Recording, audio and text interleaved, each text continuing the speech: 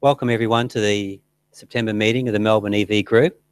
On those, we've got four groups presenting there tonight on some of their innovative ideas on electric vehicles.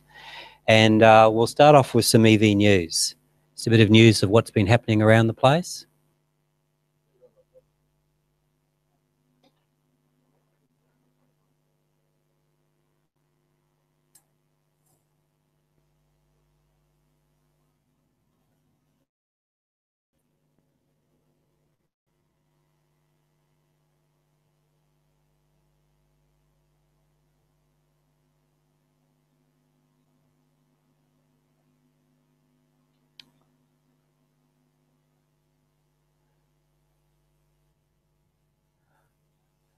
Tesla have started setting up their supercharge network throughout the east coast of Australia. As you can see, there's two in Melbourne. We've got one here. This one is Albury. Does anyone know where that one is? Oh. This one's Goulburn, and then up through there, up in Sydney. So they've started setting up the supercharger network. I went to Sydney last month to pick up a car that I'm repairing, and we stopped at Goulburn. And so when we got at Goulburn, we saw that the supercharge network that they're starting to put it in there at Goulburn. So we've got 4 of the superchargers, and then they'll have the bays there as well. So it's all underway. And I think there's 4 or 6 cars at the Goulburn Visitor Centre. Just to let people know that I've built a conversion box that can be used for charging old level 1 type cars, you know, that have the standard plug on those from a J1772 from a level 2 charging station on those. So here I'm charging the Vectrix on theirs using the conversion box on those, just the adapter for it there, and it's charging at 10 amps, charging my scooter.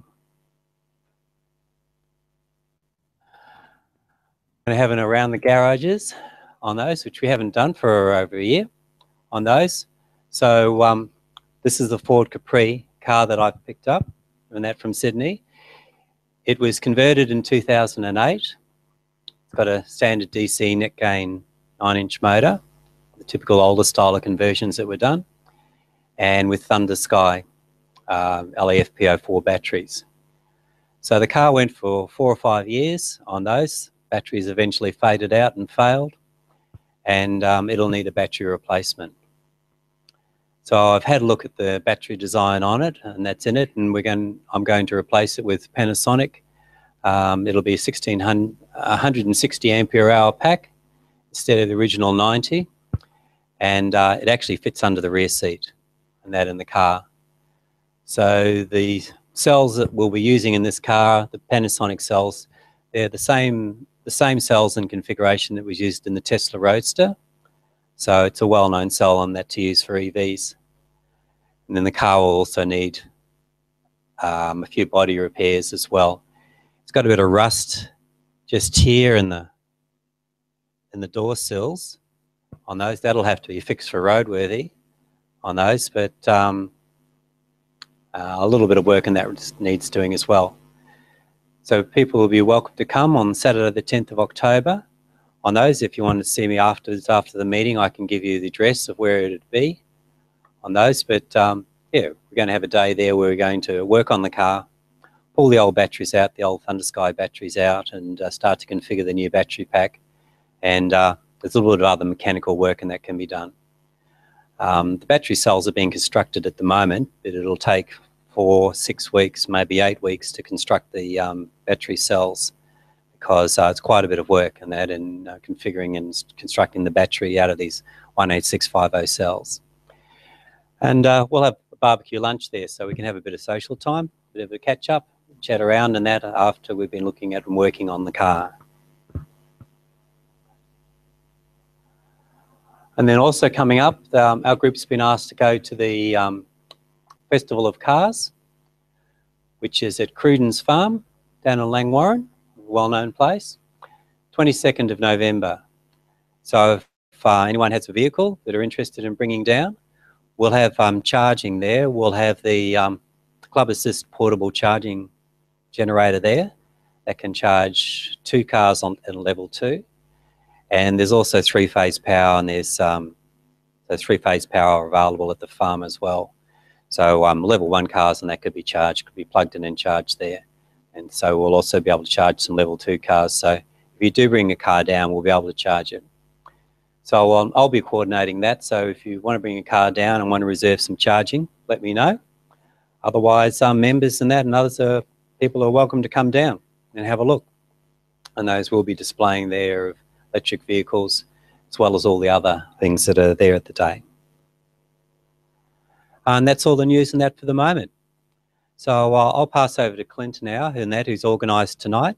Thank you very much for what you've done in organising it. And this is Clint. Thanks.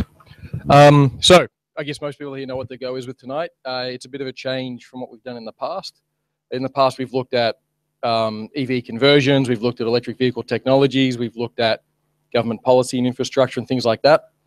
To round things out, pardon me, the plan tonight was to actually look at the commercial side and the entrepreneurial side.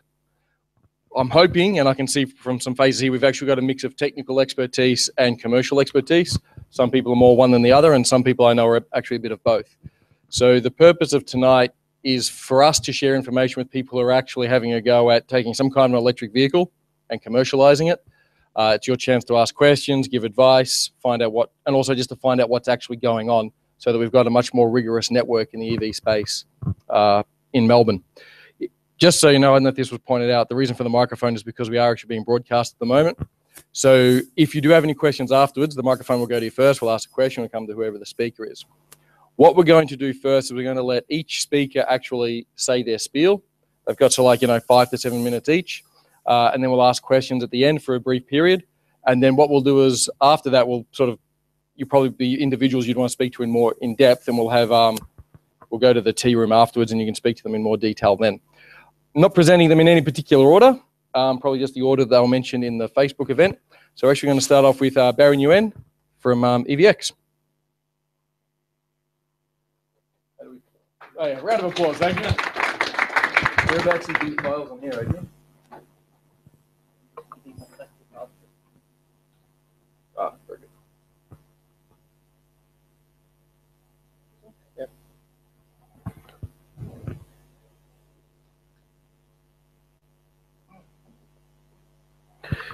Okay, so Clint's advised that we can only spend between 5 to 7 minutes on this. This is actually the full pitch deck we often send to people who want a bit more detail about EVX.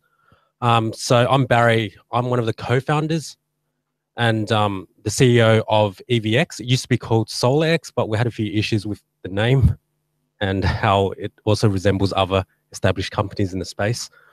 EVX is a pre-revenue startup in collaboration with Swinburne University R&D in the EV R&D space. We're currently attempting to commercialize a solar sports car that's road legal. The focus is around its endurance. So we're in fact paving a new way for a new category of car, which is more focused on endurance based on our inspiration and application of technologies from the World Solar Challenge. So we've actually claimed that it is the world's first bespoke or custom high-performance passenger sports car powered by the sun, called the Immortus. You might have seen that around in some media. We've probably got over about 1,000 articles on the internet in various languages at the moment, including Forbes. So just quickly, the specifications around the car: it goes to 0 to 100 approximately less than 7 seconds. The top speed's over 150 kilometers per hour.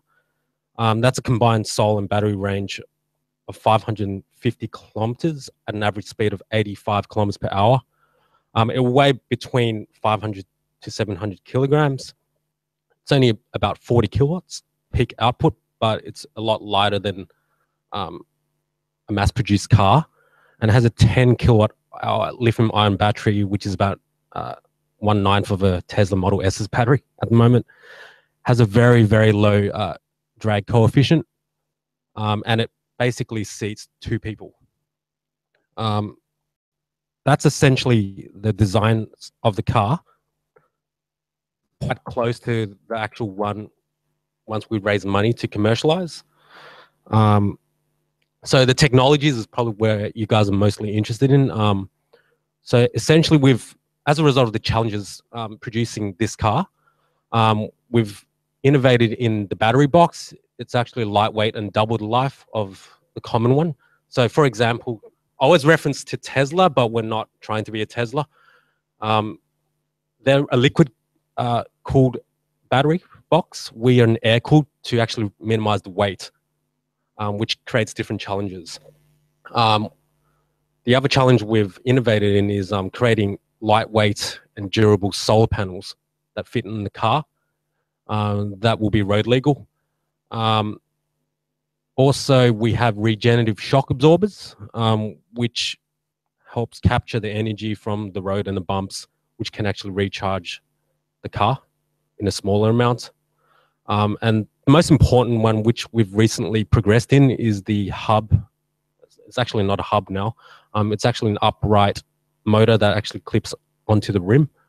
And the way we've developed it is so we can create a system around making petrol cars easily converted to EV or hybrid.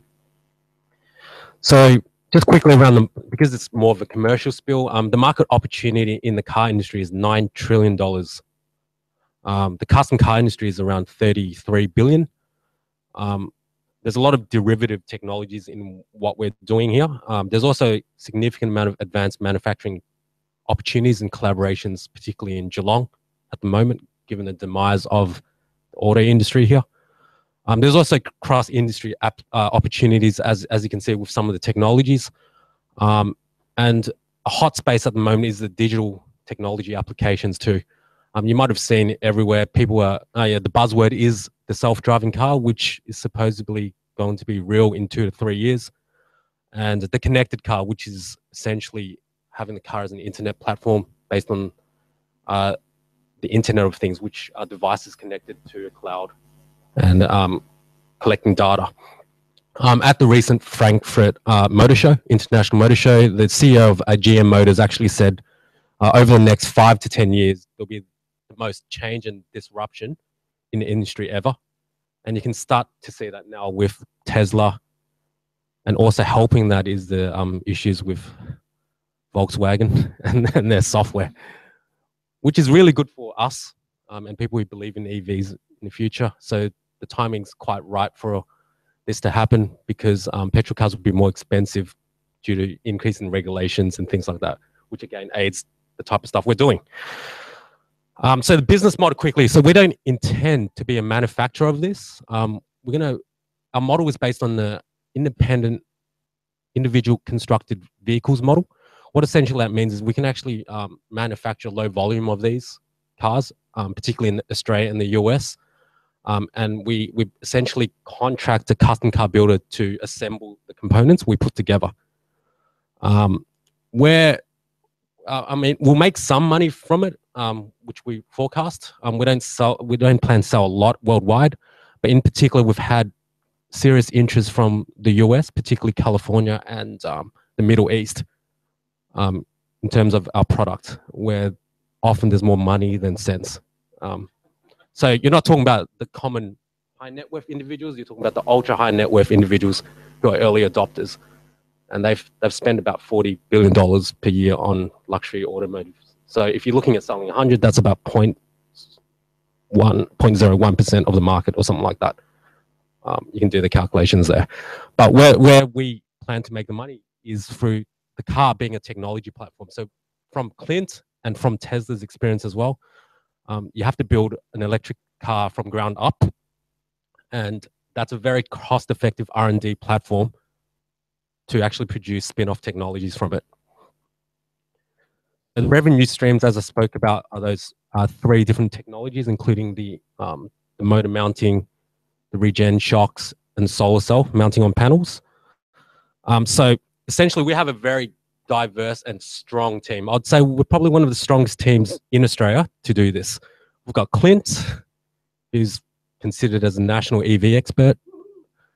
We've got me, who's a bit of a hustler. And we've got Nadasha, who's an IP expert, which essentially is the key to this whole venture. We've got Andres, who used to be the chairman of the Aurora Solar racing team. And he brings a lot of experience as an automotive engineer, as well as building solar races that are award-winning. We've got a lawyer from Silicon Valley who brings companies here to the US, who's on our board. We have Earl Harper, who's backdoor listed and IPO'd companies. We also have Joven, have you guys heard of Martin Jetpacks? No? So Jetpack. So essentially it's I think it's a crazier idea than ours, personally. So essentially it's a jetpack, like the Jetsons, allows, individuals to fly around in the sky. Essentially they raised $33 million for that and IPO'd the company on the stock exchange. So we've got the actual corporate finance people behind that helping us out too. And we've got Ray Keefe, who's amazing in the area of electronics manufacturing in Australia, and he works for a lot of venture-funded startups in the US as well. Some of his team works directly with Steve, previously the former Steve Jobs and Bill Gates as well. Current status, we started about 3 years ago. Started off more as like an idea and a uni project, but now we're going to SEMA, which is a custom car show in the US in November. We've got some team members here actually who's going to build a scaled down remote control model, which can also be commercialized. And that's one of our early ways or cheaper ways to actually showcase some of the technologies there. We're also prototyping. We're going to also show prototype models of some of the things we're showcasing, including the regen shock absorbers and the upright, which is the wheel mount, motor mounts. That's got a lot of media attention at the moment, to the point where we actually successfully almost finalized a partnership with a private fleet company in Australia to test and distribute the hybrid retrofit technology from the actual upright technology that we're developing on the Hyundai i30, Toyota Corolla, and Yaris. So that's a pretty big thing for us, because that's probably going to involve like a PhD project, some grants, and potential private capital raisings if we push that over the line.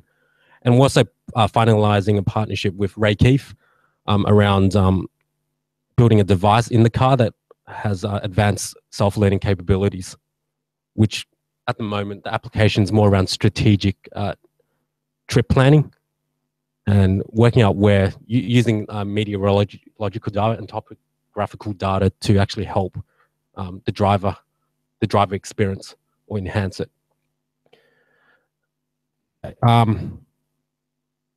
As I said, I'm quite surprised about this because, I mean, a lot of people might argue that, a lot of people complain that other startups don't actually get as much exposure because we don't have a full working scale prototype at the moment, but we actually, for some reason, given probably our angle, given that we've got potential infinite range of the car, which actually takes us into another class outside the Tesla and the rest of it, onto international media, including Forbes, BBC, Gizmag, which we're going to write another article for soon on the hybrid retrofit kit, Fast Company version. We've also had Chris Brown, who's a musician overseas, he post about us, and Floyd Mayweather, which is that picture there, saying that he really likes the idea of the car as well. So that's what we're talking about when we're talking about ultra high net worth individuals with more money than sense. And you want to look radically different. We also got into something a bit more cultural, which is I fucking love science. You guys might have heard of that. Yep. The ultimate vision of EVX is not to be a manufacturer at this stage anyway, but it is to make the self-sufficient car the future of transportation, which we believe is possible through R&D and commercialization of range extension technologies, which is what we are seen in to specialize in. Yeah, that's the whole spiel for now. You guys can ask me questions afterwards.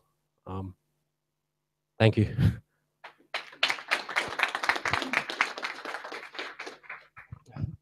Thanks, Barry. What we'll do is we'll save all the questions for like a panel at the end, and then we might move over elsewhere. I'll get Rod from EV Solar to come up next and give us his presentation. A round of applause, thanks. Thank you.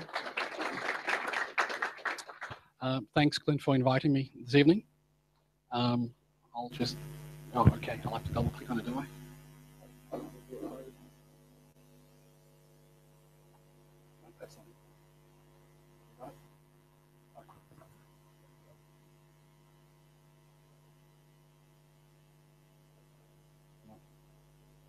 Sorry, I thought we moved that one over with no note. Apologies. That's my USB. It's my fault.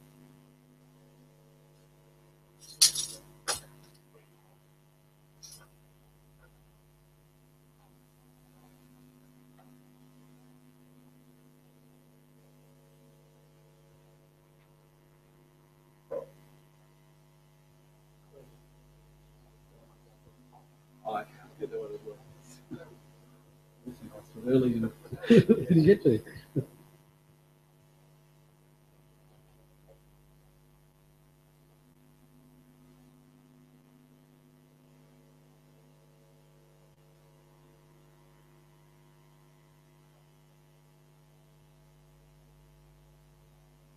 Last one up there. Put up there. Skateboard goes up there.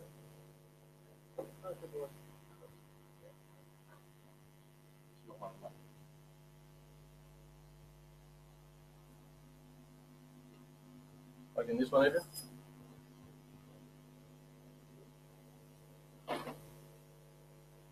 Sorry about that, Rod. Not exactly a great way to start a presentation. These things happen. They do.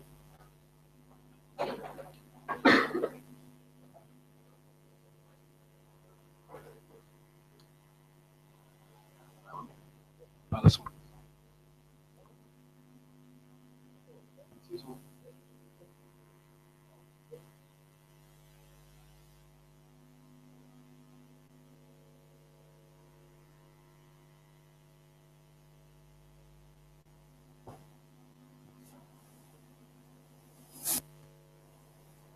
Okay, excellent. Thank you. So look, I'm just going to try and keep to the format laid out by Clint, and I'm going to put my little timer on so I don't go over time. That might be a little bit annoying for everyone. So just quickly, a little bit about myself. I've suppose been around in industry, being and doing clean, green, humanitarian things, and as you notice there, I've put socialist in a smaller font there because I'm a little bit that way. And basically, what I've been doing for my entire career is essentially helping industrial organisations, do things better, reformulating their processes, and that's basically led to me. Helping people produce the products that they produce in a more energy efficient way, in a cleaner, greener way. And that way of looking at the world has kept me on this, course of developing new things. And I found myself over the years developing new IP. And more recently, it's been a little bit more focused, developing new IP around clean energy. I was involved with, when carbon capture and sequestration was a sexy thing to do. I was leading the development in that space. That led to, development of what actually required new types of energy generation systems that led to things like flash gasification at ambient pressures and developing new generating hardware and all that sort of stuff. A lot of these things are very much at the extreme leading edge, and it allowed me to you know, work with some really, really smart people and do lots of in-depth multi-physics analysis of all sorts of stuff. And we were, you know, pushing the envelope with respect to computational analysis and modeling and all that sort of stuff. And I've progressively, you know, to also, you know, as part of, I suppose, my personal journey, always wanting to, you know, contribute to the greater good of humanity. I find myself working a lot more in the area of food production and water treatment and provision of water systems, and progressively I've found myself, you know, involved in the transportation, you know, doing transportation solutions. That basically came out of developing new IP for power generation. We discovered that yes, we can do, you know, power generation much more cleaner. But when you look at what contributes to global warming, power generation is only half of the equation. The other half of the equation really is transportation. It contributes significantly, you know, to climate change, global warming, and just pollution in general. That's something that I'm passionate about. And so in the last few years, last 5 years, in fact, I've been focusing more and more on developing new solutions for, you know, cleaner, greener transportation, which has basically led me to earlier this year start this new venture, which is essentially a subsidiary spin-out of the primary business, which is called Praesignus Proprietary Limited. And Praesignus is essentially a company that develops these sorts of technologies. And we naturally, because we're doing a lot of development work, we look for opportunities to, you know, generate revenue. This basically gave birth to SolarEV. We basically saw that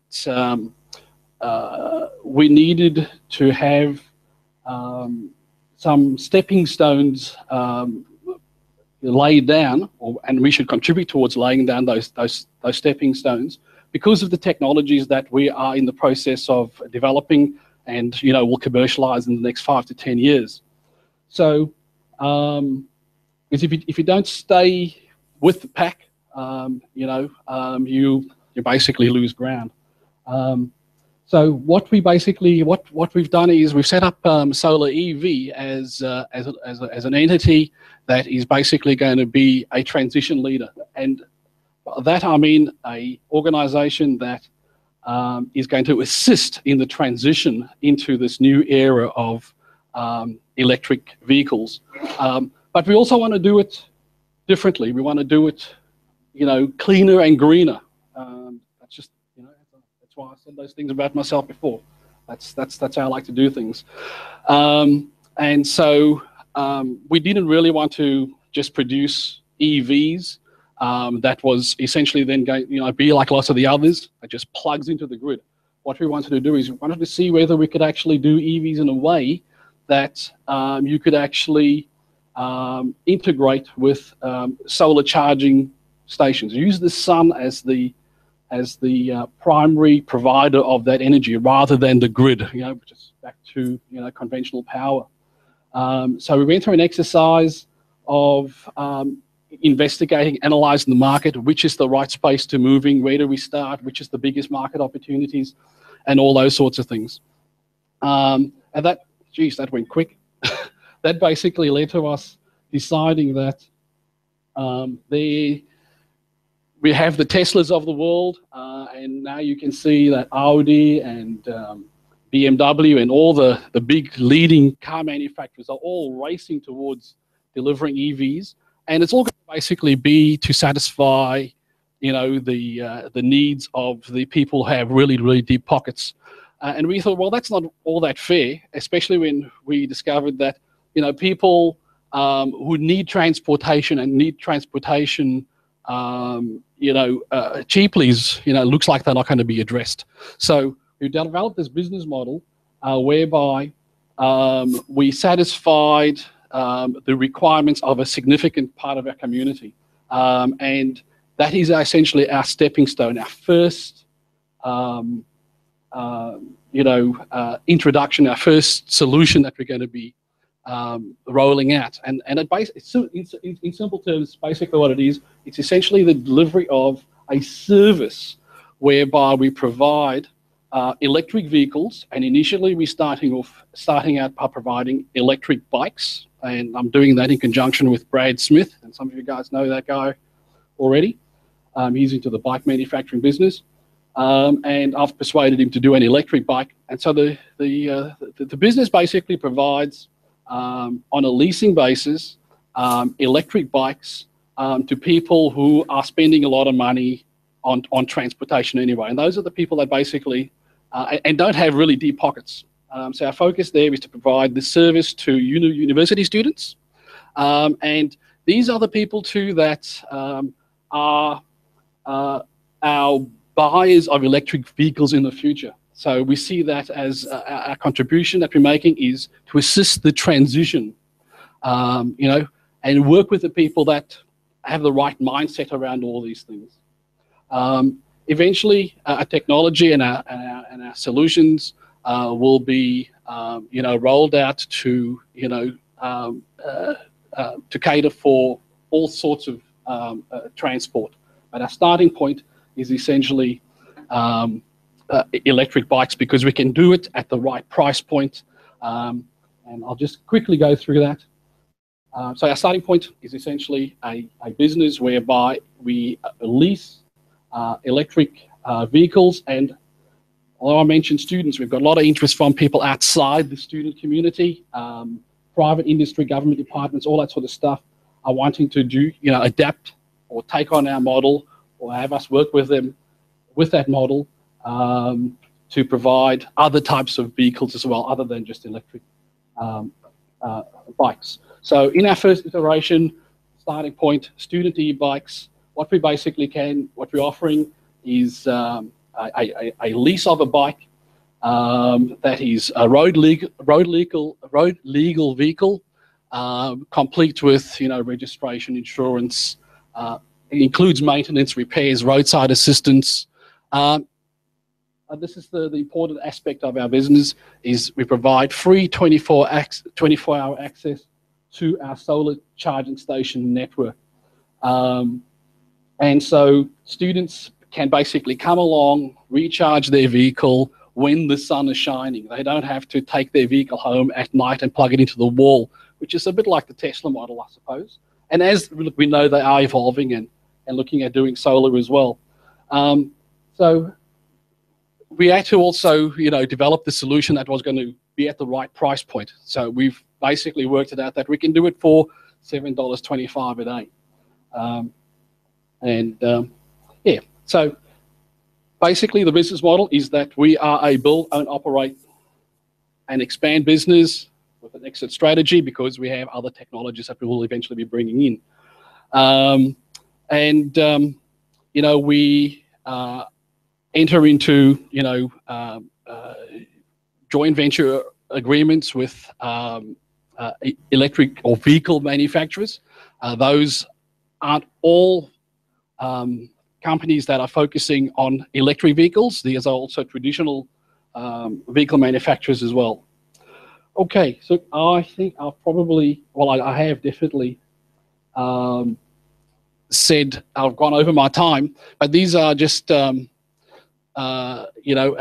illustration of essentially how we basically make the money. Starting essentially, simplistically small, and with a clear, definitive rollout program. We've done our modeling, and it basically says that, and this is the important thing, there had to be a good return on investment. I've been playing in developing and commercializing new technologies, and a lot of these things don't get up because the numbers basically don't stack up, or you don't have a system of implementing your technology or your process to actually deliver you a return in the future and over the long term. I just want to quickly, I'll take up somebody else's time. Clint asked me to address some of the impediments that I've experienced, observed in this particular space, and really the only two that is problematic is people's fears and their egos, and we know the solutions for these sorts of things. When you have a fear, we can address that essentially by educating people appropriately, and we've been around long enough to know how to do that extremely well.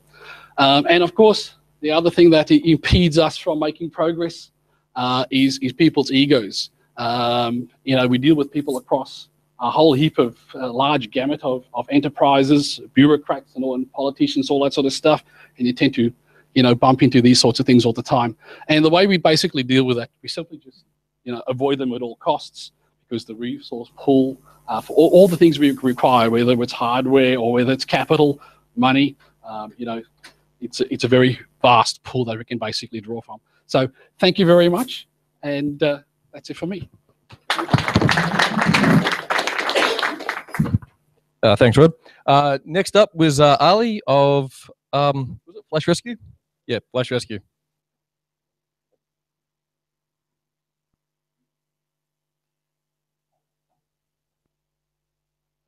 When you do lift those up, the camera's there.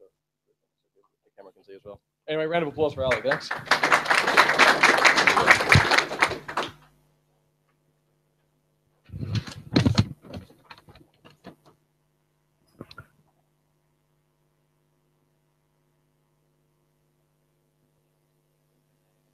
Do you have any PDF reader?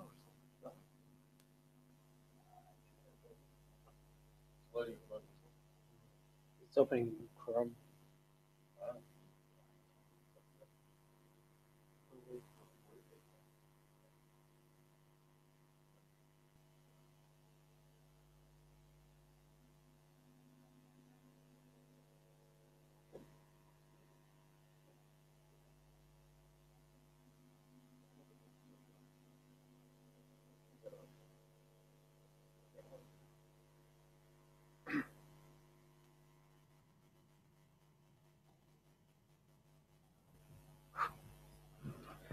Good evening, ladies and gentlemen.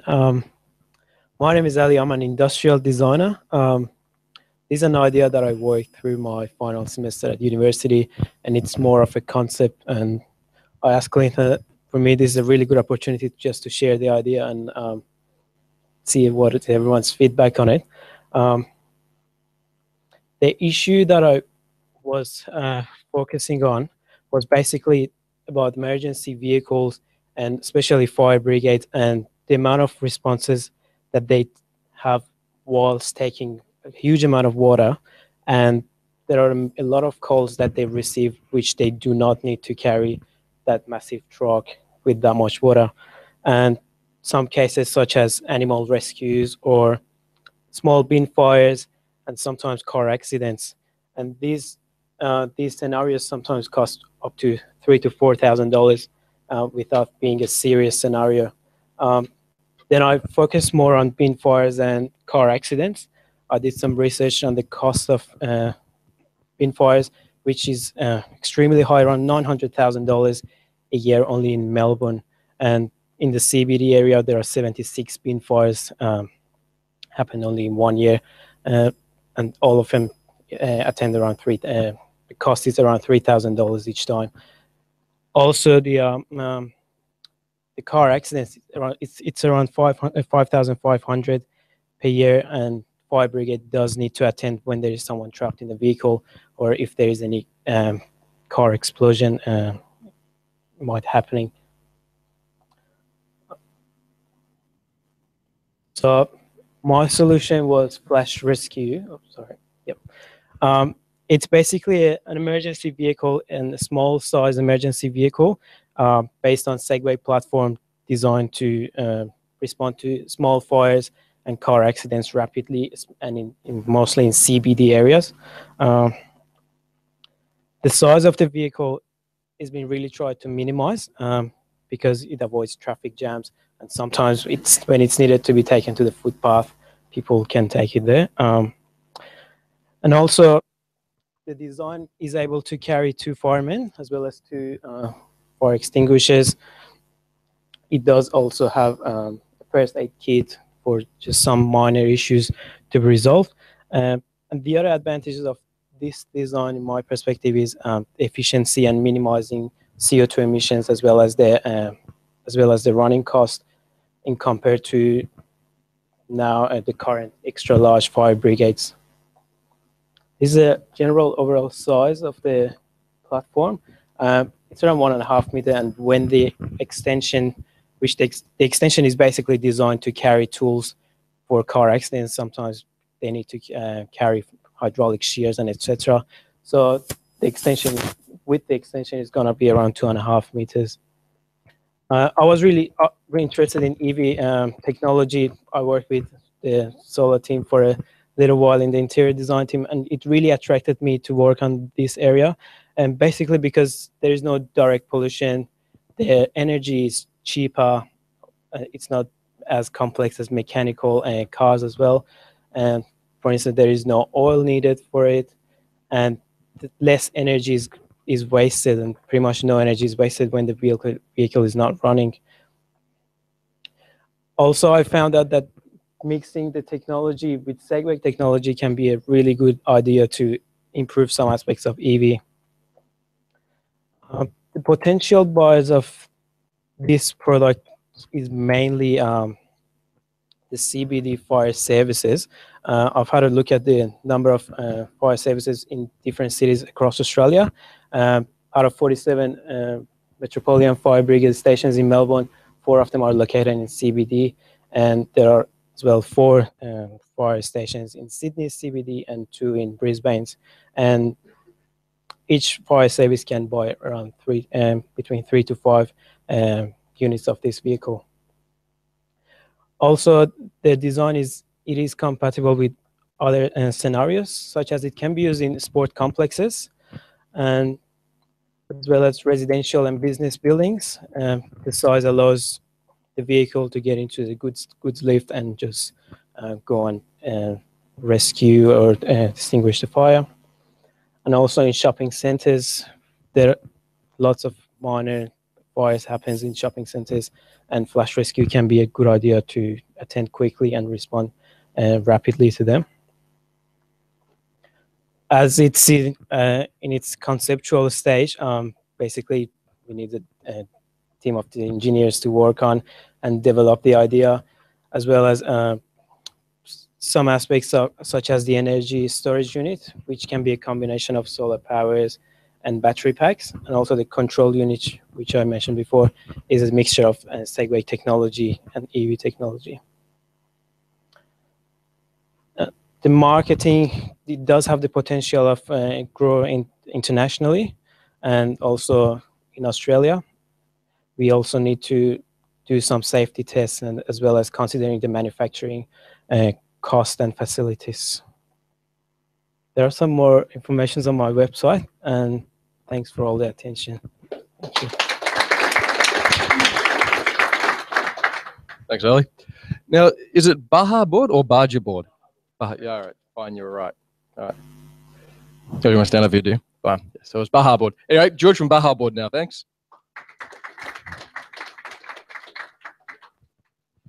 Hello, everyone. How do I get out of this?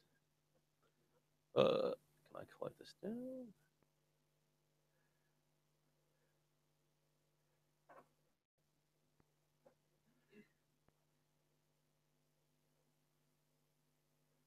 How do I get back to thing? Oh, that's not right.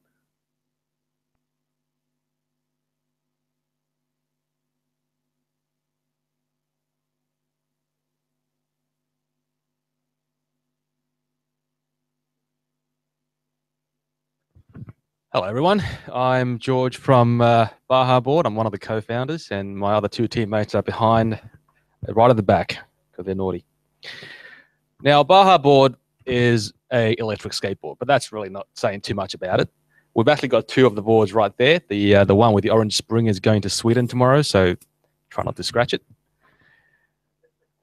As opposed to me talking about it, I thought I will show you a video of what the actual board is so that it can do the board a bit more justice than what I can say. There's no sound to it anyway. There's sound.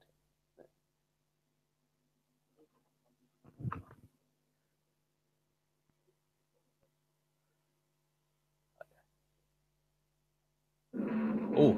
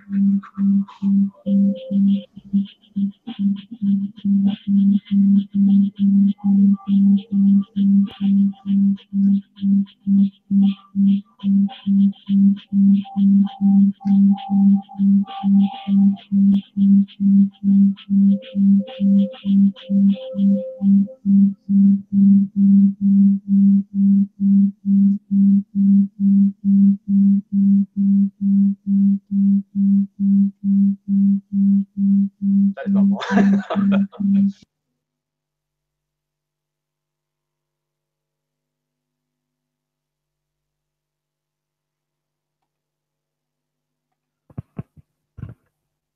So yeah, so that's the BajaBoard, and the BajaBoard is, in a sense, it's an electric skateboard, but it's an electric skateboard in this format, a fundamental design of a car. So full suspension, independent steering, and four-wheel drive, including electronic differential. Headlights, taillights, optional. Now, this is a traditional electric skateboard, so your typical single-axle trucks you see on normal skateboards. To go off-road, they put some big wheels onto it, one motor at the back. The issue is not a lot of power, can't really handle the off-road in the same sense. You can drive your Toyota Prius onto a gravel car park, but you can't really go driving off-road with it. Our value proposition. So why would people want to buy ours? Well, because of the suspension system, it has much better riding dynamics. It's got a lot more power. It's more robust. All right, stronger there, but should be more robust. It takes a lot more punishment. And given the slightly higher ride height and the shock absorption, it takes the off-road terrain a lot better. And that's actually not just from me, but from some of our customers. He's one of our early adopters who's from WA looking to start a BajaBoard club there. And he provides us with feedback on his board, which we delivered about a month and a half ago. Now, this year we've sold 50 beta boards, and the point of the beta boards was to get our hands dirty, find out how long it takes to produce per day, the cost involved, and most importantly, the customer feedback. We're all about talking to the customer, private customers and dealers, and getting their feedback so that we can improve the product and tailor it to what they want. We have, at the moment, 1,750 pre-order mailing list subscribers, and it's increasing by 4. That should really be 5 a day with no paid marketing. This is all word of mouth. And we're talking to, at the moment, Finland distributors and some guy in the Netherlands about getting some boards made for them after mid next year. This is one of our other customers who provides us with feedback. He's very happy about the board. And this is part of the traction we're talking about, not just with individuals, but we're also in contact with some pretty well-known people that's offering us opportunities. So, for example, we're in contact with Mark Preston from the Formula E Super Guru team, who's giving us a few tips on how we're going to run it, as well as offering some cross-promotional opportunities down the track. This is one of the Kelly brothers. Now, I might get exiled here for talking about V8s, but we reached out to him as a potential investor a while ago for a bit further down the track, not necessarily at the moment. And he's very interested. At the moment, Bathurst is almost on, so not a very good time. So we said, look, we'll give you a month and we'll come back to it after that. Our target audience. Now, we don't actually target skateboarders for the simple reason that the price point of the BajaBoard is between $3,000 to $4,000. And so we don't expect someone going to a shop looking to spend $100 on a skateboard to suddenly fork out $3,000. So we're looking at middle-aged men, and it is men. About 99% of our followers on Facebook is male, who participate in snowboarding, mountain biking, motocross, and surfing. So someone who is willing and open to spending a few $1,000s for a weekend away and has that sort of budget. Now, the market size, it's nice to think about the 1.9 billion, but we're really looking at what we can actually achieve in the short term. And that's based on our pre-order list of people that's interested in purchasing when it's ready, as well as the contacts we have with distributors. And we estimate that within the next 2 years, we can reach about $80 million worth of revenue if we got the funding to go ahead. Now, we have 4 revenue streams, 3 from a month ago, but we developed the last one very recently. So obviously, board sales is number 1. We got those price points from we know how much it costs to produce the board, but we've also been going around to different shops in Melbourne, talking to the retailers and saying, look, what do you think the customers are willing to pay for it? And the answer is usually about the $3,000 mark. And the idea isn't to sell it for 3 or 3.8, is to give them a base model at about 3 and then let the customer option it up. Like on Tesla's website, if you go there, it's $100,000. You spend a few minutes on it, suddenly it's $200,000. So we want to give them that option. Part sales, we've already started to sell parts. People that's got the board already, tires wear out in about a month and a half, so we've been selling tires pretty consistently. And no one has crashed it yet, so no one has bought any of the other parts yet, but tires and drive belts are the 2 consumables that's ongoing. Merchandise, something we'll look at in the future, protective equipment. And we're also thinking about, people talk about data and how can you engage the customer continuously. And so we thought, look, people are going to need consumables. So why not give them a maintenance subscription process so they don't have to pay any big spend on a part if they do break it. Pay us $60 a month. Every month we'll give you some tires. You don't have to think about it. You have new tires every month to ride. Once a year, we'll replace the batteries for you. It takes about a year to run out.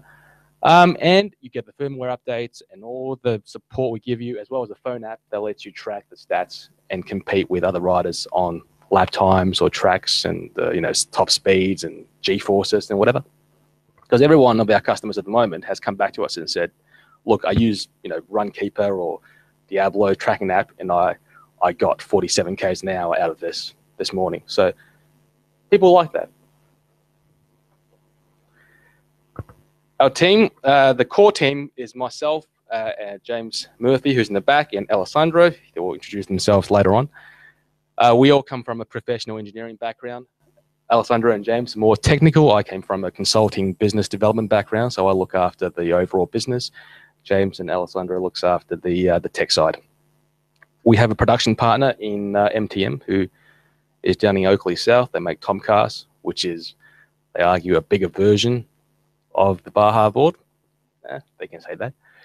We're part of a mentoring program within the Australian Sports Technology Network, who's offering us quite an extensive introduction to distribution contacts around the globe.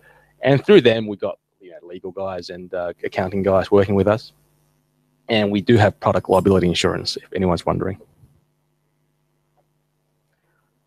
Now, I'll have to ask for some money. So in the immediate short term, we're talking the next month, we're looking for $30,000 to do a company restructure, get the distribution agreements ready so we can actually go and talk to these Netherlands and Finland guys properly without saying, oh, we'll come back in a month and give you some documents.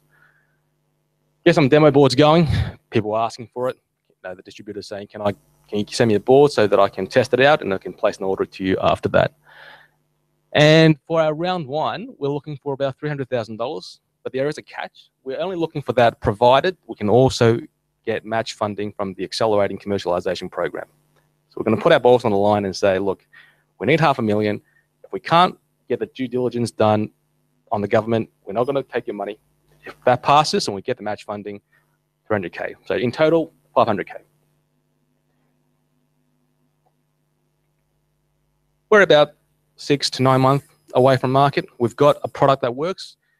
We've got the customer feedback. We know people want it. We know there's interest. We know the price point. We know what we can achieve in terms of production cost. And we know the margins and so forth. And so really it's a matter of going through the mass production engineering, which is the longest lead item. That's going to take about 6 months, and that's what dictates the whole program. We'll start marketing. I mean, at the moment, all the reachable market is dependent on the fact that we do no marketing. We'll just keep going as we're going and adding 4 people to the list a day.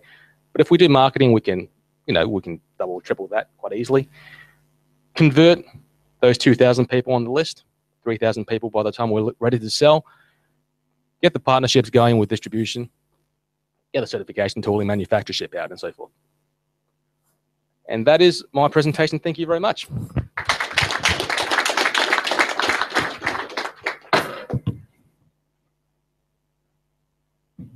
Chairs over there. Did you want to change the angle of the camera or anything? You can sit at the front. I'll get another chair.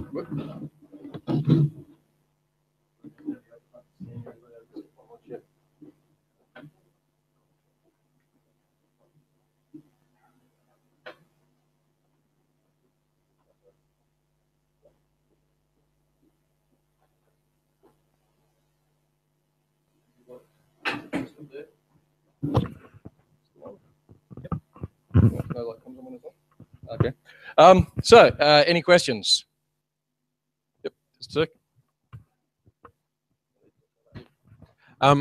For George, do you know what happens when the controller loses connection? Have that 10-second thinking period. Yes, the ball shuts off automatically. It goes into braking mode or stop. Any other questions?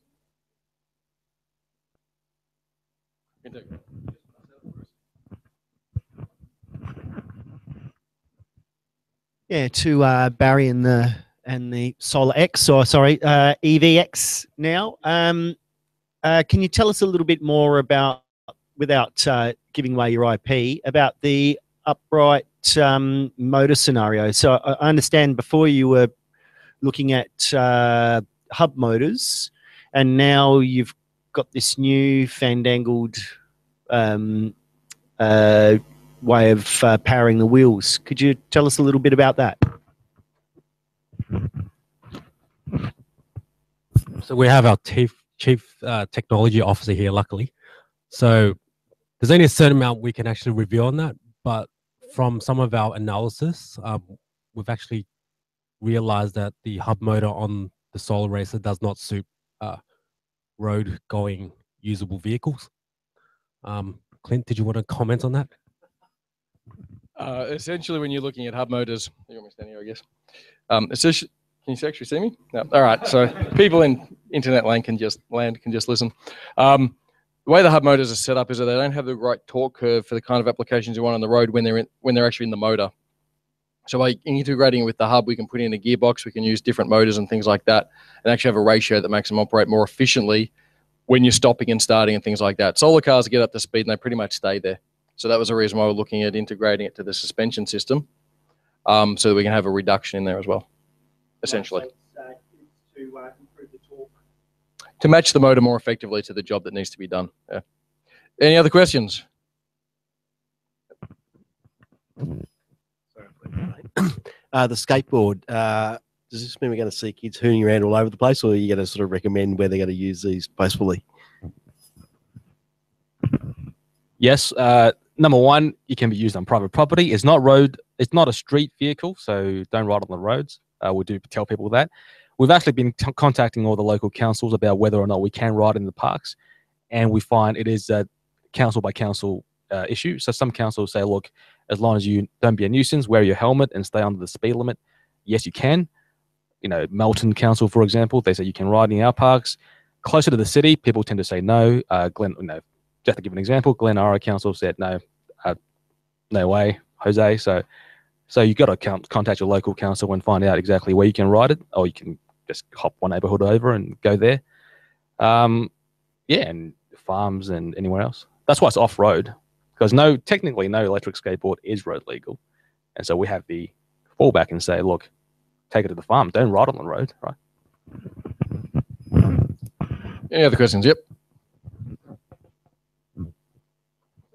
Sorry, for solar EV, I checked out the numbers for the day by day. It's $725 a day, but if you do it day by day for a month, it's $215. Was it $221 a month if you're doing it a month? The billing is basically, the billing is on a monthly cycle. Yeah. So, there's different number of days in each month. So, yeah.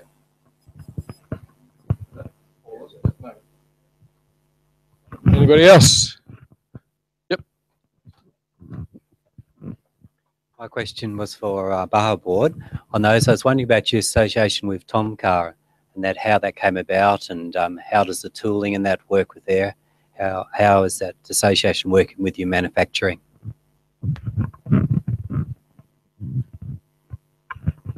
So the association with MTM, not necessarily Tomcar. Tomcar, we are talking about doing some cross promotions next year. But with MTM, we just went to meetups, meetup.com, find the meetups when their CEO or one of the directors was talking. We dragged the board there, I think, and it was a 3K walk. At the time, the board wasn't working. And we stayed there all the way till 12 o'clock at night, and we talked to them, and they'd introduced us to MTM. And that's how we came about with MTM. In terms of manufacturing, we're at the moment making the board ourselves, and they're overlooking how we make it and giving us, taking that into their assembly procedures. We're going to go through a redesign phase with their input, because in the end, if they're going to make it, they should have a say in how they want to make it and what's the quickest way. That's part of that mass production engineering process we showed up before. And ultimately, we want to hand over we might supervise them for a few months, but we want them to be making it. We buy X numbers off them every month, on-sell it, and then we can go away and think about aftermarket parts and new product development and the whole shebang. We don't want to be sitting there getting hands dirty. 50, 100 is enough. Right? Any other questions? Yep, just a sec. I'm into the little red fire engine. I noticed with every major fire, there's a big red truck out the front, so I think there's an association there. But one of the points you made was that you could take this device up in the lift, which are out of bounds during a fire. So I think that's not a practical solution. So, yeah, I mentioned that those ones, they can be also other potential buyers of the product. But I've worked in the security industry for a while, and the good lift is usually separated to other residential lifts, and we do sometimes use it to go upstairs without having an issue with that. Yeah.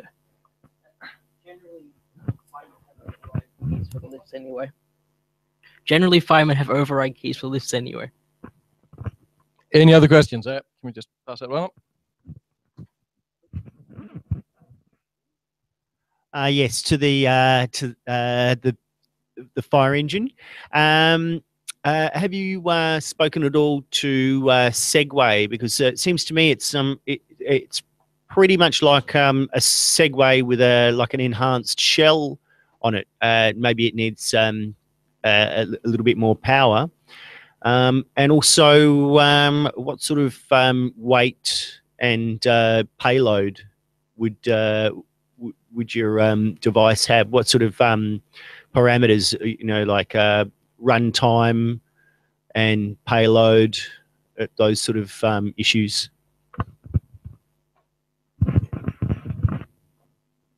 Thank you. Yeah, definitely. These are the challenges that I'm facing because I'm just a designer at the moment.